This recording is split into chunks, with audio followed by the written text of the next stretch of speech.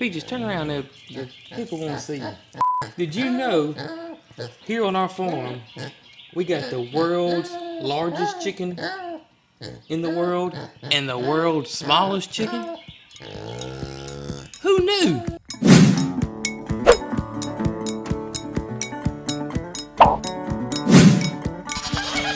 What's up, player?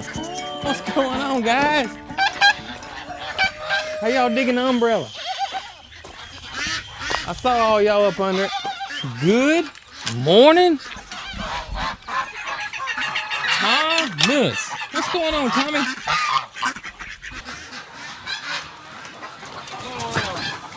Come on, ladies. Come on, girls. Come on. Come on.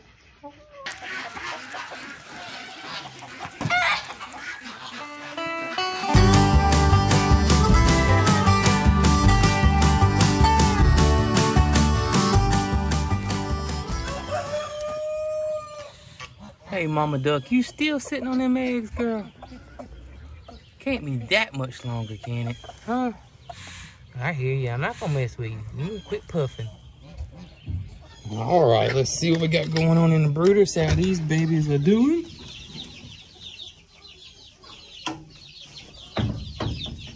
Good morning. You blue egg-laying chicks. Well, I say all blue. They're not all blue egg layers. We're good, except you got it nasty. Let's clean that out.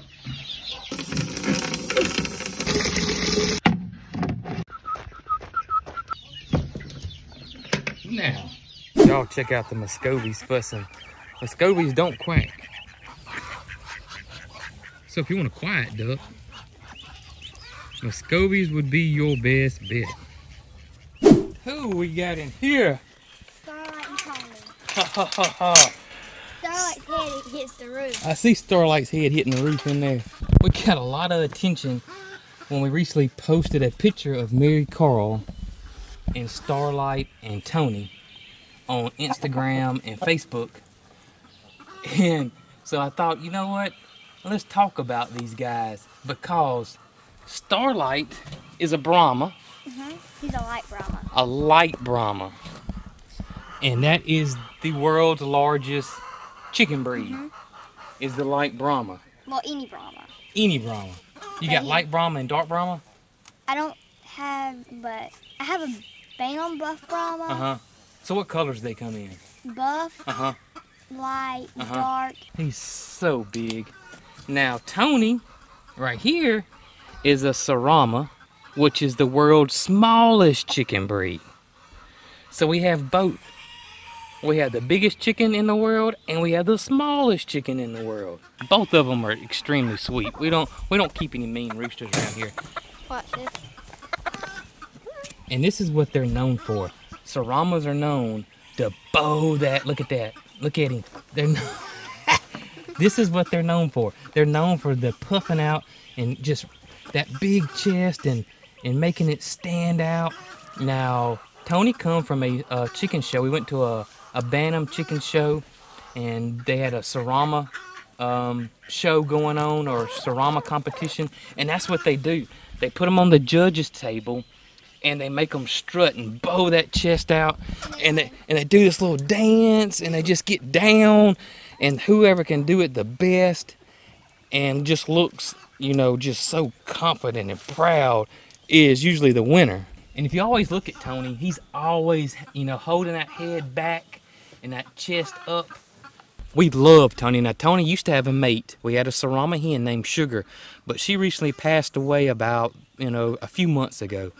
So we will be on the lookout for a Serama hen for Tony in the near future. But right now, Tony is flying solo.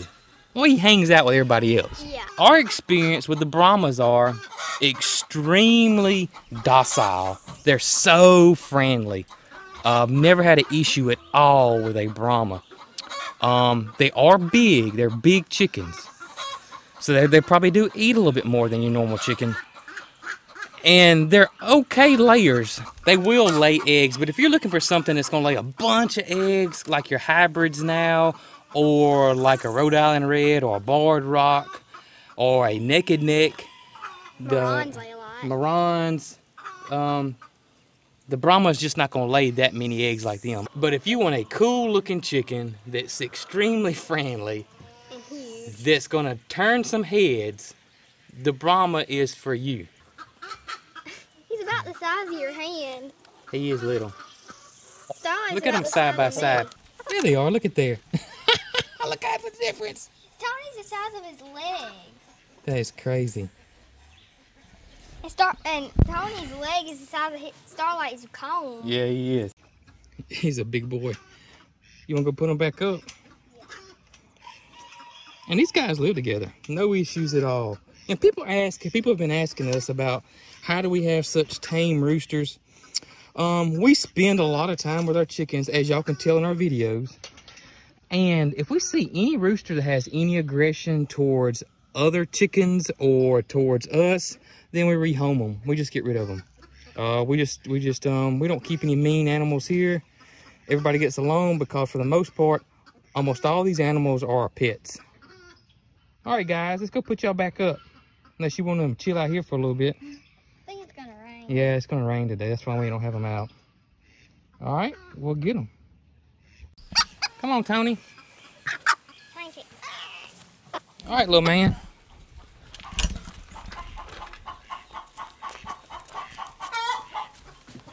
Starlight, you might have to eventually live with the big chickens. He might have to live with the big chickens. That's what's funny is Starlight hangs in here with the bantams. Thomas, I'm gonna tell you, buddy, Starlight is about the same size as you, brother. Oh, I forgot to mention about Starlight.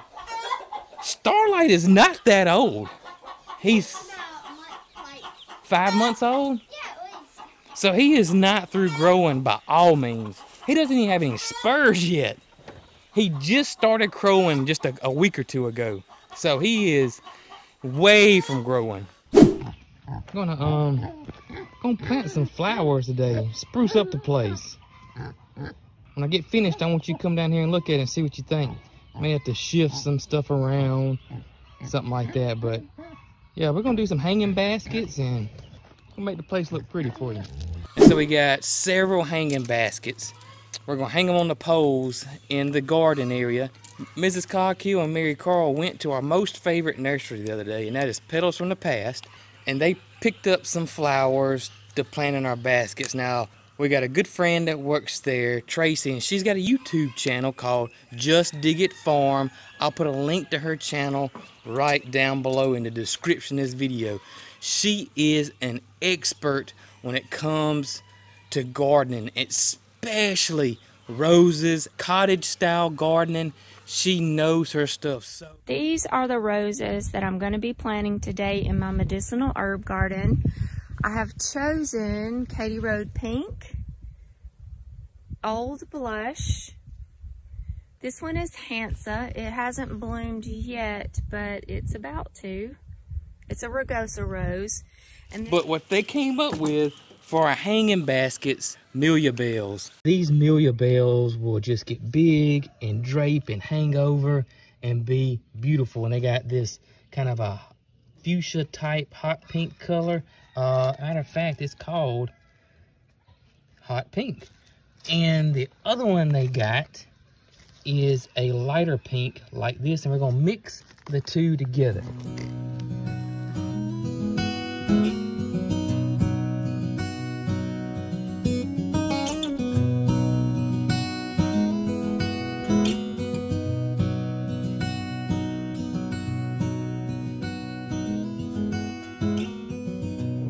My garden house, I planted some fuchsia. Love, love, love fuchsia. One of our favorite plants. Just love it. It's awesome. The blooms are beautiful. And down here, I got begonias. Chickens don't like begonias. So if you got a free range situation or you want to plant some flowers where chickens are, look at begonias. Now, one other thing, y'all know about my hydrangea garden for the most part. If you're new to my channel, I have this beautiful hydrangea garden right here. And these will be blooming in the next couple of months. We got an oak leaf hydrangea already blooming. This is probably my favorite hydrangea. I love this hydrangea. But I got this beautiful antique urn. It's cast iron. So I've been wanting to put something in it. when Mary Carl and Mrs. Cog Hill went to Petals from the Past, they got me something to go in here. One of my most favorite plants, and that is hostas. I love hostas. The only issue with hostas is chickens absolutely love hostas. I'm hoping since it's kind of high and there's really nowhere to perch on it, they're not going to mess with my new hosta. Now this is guacamole. I loved the color and I thought it may be a little contrast compared to the green leaves of the hydrangeas. I'm going to put some creeping Jenny around the bottom of it like this, and this will trail on down the sides, and both these are shade loving plants.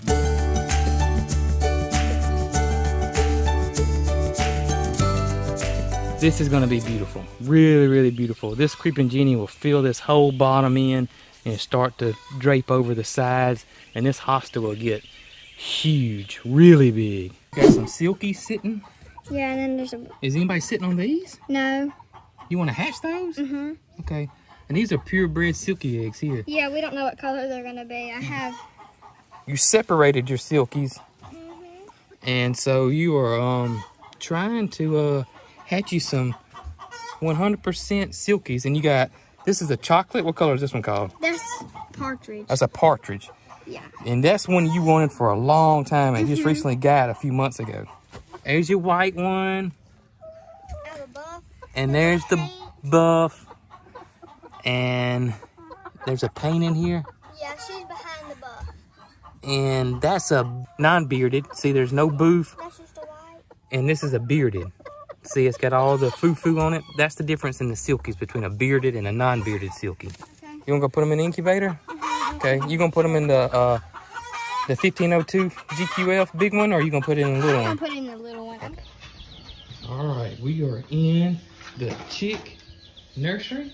And you write with a pencil or a crayon. With a pencil or crayon on your eggs, because eggs are porous. And you're writing the date and what it is. Date and silky. And how long before they hatch? 21 days. 21 days. And we're using in here this GQF Hoverbaiter 2370.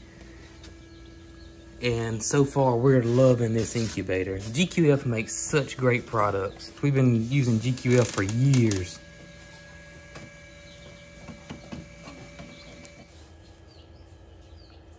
Is it making any noise? It's picking. Is it really? Hard.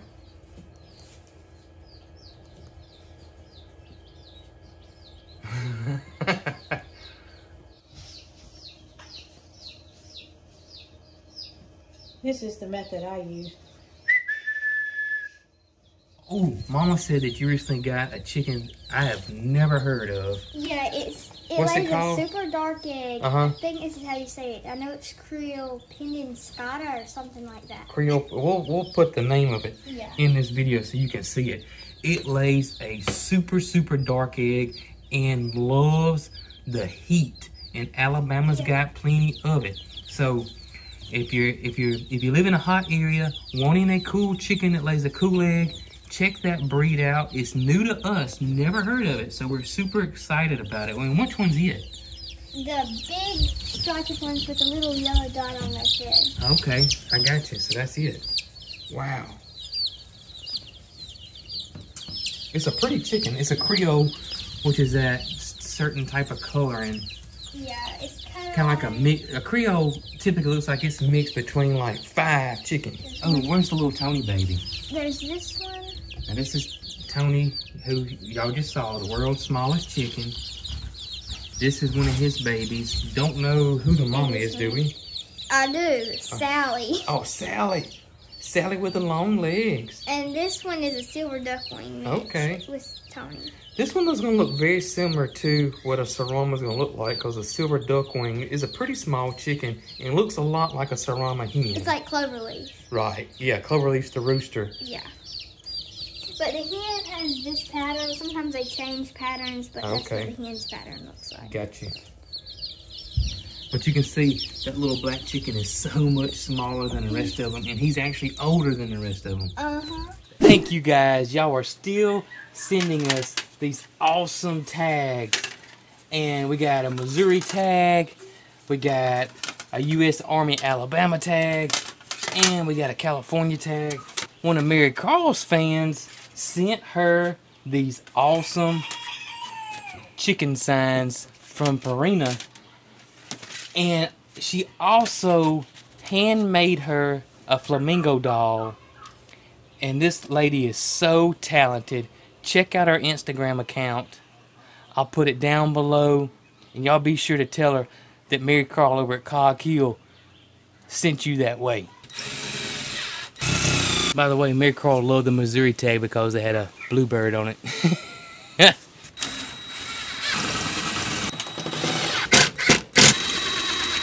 All right, thank you guys so much for the signs and the tags. We sure do appreciate it. Oh my gracious, Button. You reckon all quail like to be rubbed under their chin like that?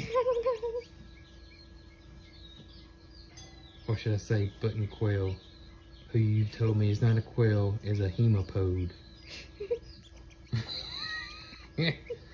My gracious. Oh, Button. Hey, Boots. Hey, Boots. Let's see that belly. Oh, girlfriend. Hey, buddy. What's going on, Tip?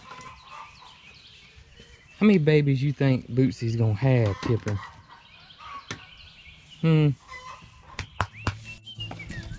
Hey guys, if you are interested in any Cog Hill Farm gear, like our hats or our shirts, check out that link right down below me.